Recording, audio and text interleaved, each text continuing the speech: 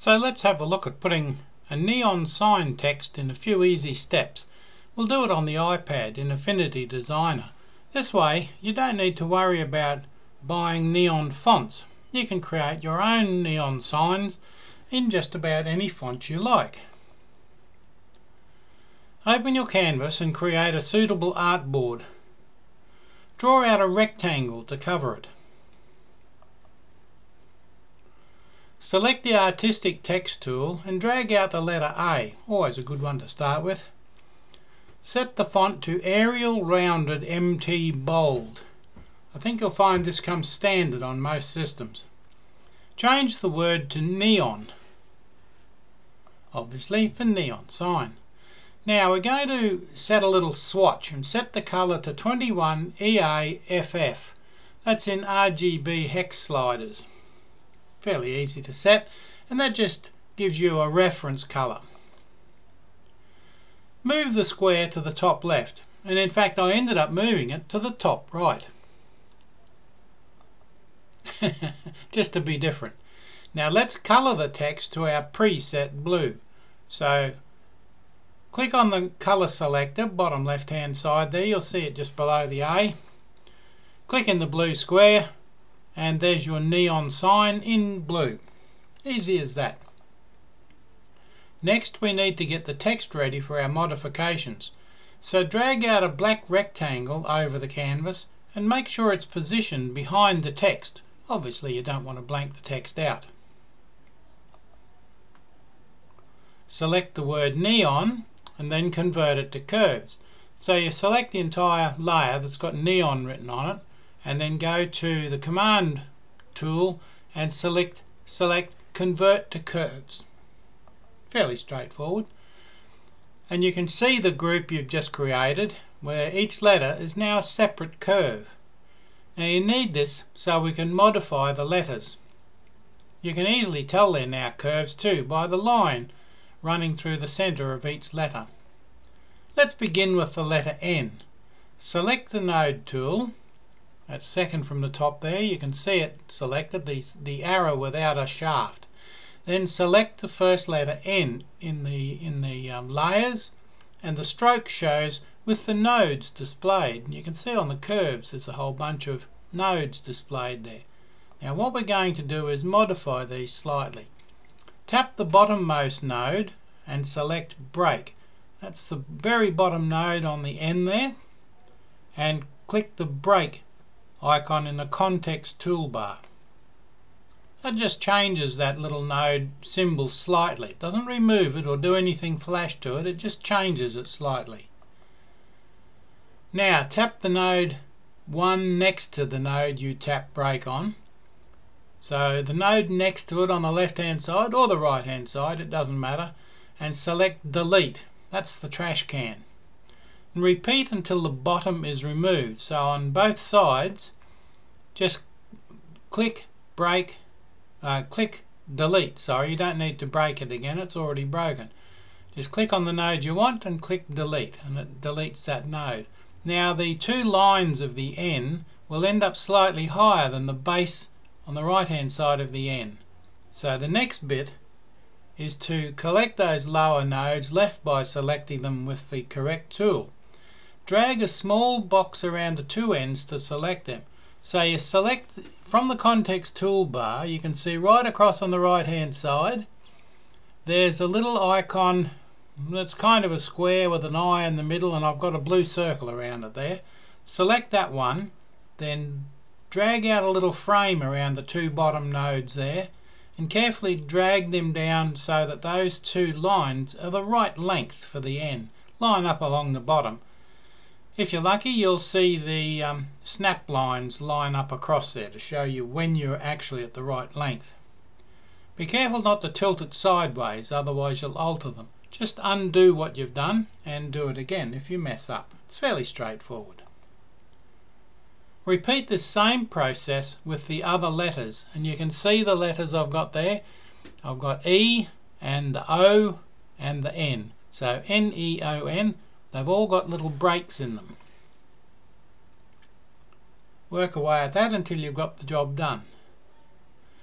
Now remember to make the ends round with the right tool. You can see I've got the ends of the lines there, and I've got the cap tool is the rounded end. Just set that when you're doing it. If you haven't set it, just go back, select the entire letter and make sure you select the cap as the rounded end.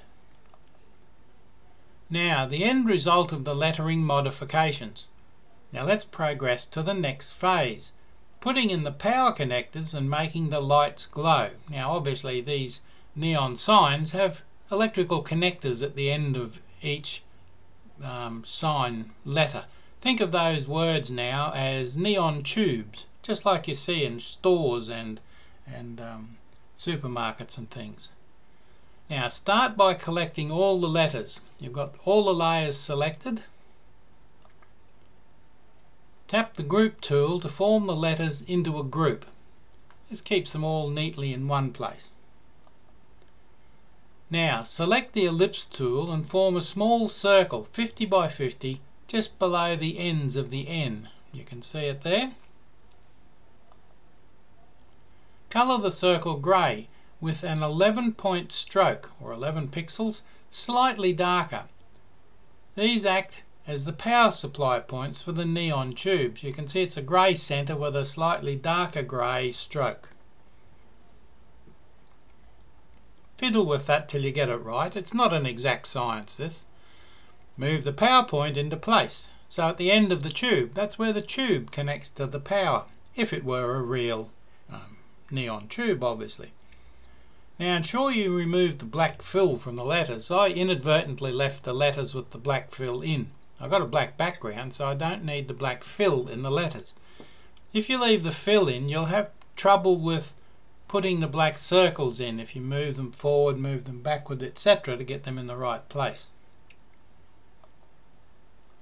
Copy and repeat the PowerPoints for all the ends of the lines, and you can see I've gone across the letters there.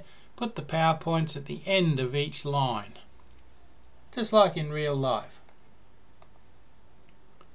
Now go over there and group all PowerPoints, because they all end up in layers and you can form them into a group. So you've got two groups, the letters and the PowerPoints. There we go, neon and PowerPoints. You can see the two groups there sitting on the artboard and the colour swatch at the top. All the groups so far, nice and neat. Now let's duplicate the neon group. We want to take the neon group and just completely duplicate it. You know how to do that. Command menu, select the group, command menu and duplicate. Select the new group layers and change the stroke colour in the HSL sliders to the following: 180, 66, 80. You can see it's slightly bluer or paler blue than the other one, than the original one. Now this is where it comes down to how you want the neon sign to look. The paler blue, you can shrink your strokes so that it appears on the inside of the darker blue layer below it. Or you can select the stroke for the group and set the width to 7.4 and apply a Gaussian blur to 72.3, and that really makes the lights glow. So you can see how easy it is. Once you've got those two layers, you can modify them to suit you. So adjust them to suit your own desires. Continue to adjust both layers until you're satisfied with the result. Now you can see I've got the modifications to the colouring dimmed right down there. You might prefer to remove the Gaussian blur and replace it with an outer glow. Now there's the same thing, and you can see there's white flashes, or shall we say whiter areas in the centre and an outer glow around the outside, because I've got the top layers selected there and one layer in the bottom layer. You can really make some fine adjustments and get some nice looking lights happening there. You could even make each individual letter a different colour. Quite easy. The final result is really dependent on what the text is, but this method allows you a great deal of flexibility as you aren't reliant on neon fonts. You can design them yourself and make them however you like. And now you have a new design option to add to your toolkit. Thanks for watching. Don't forget to subscribe, I really appreciate it.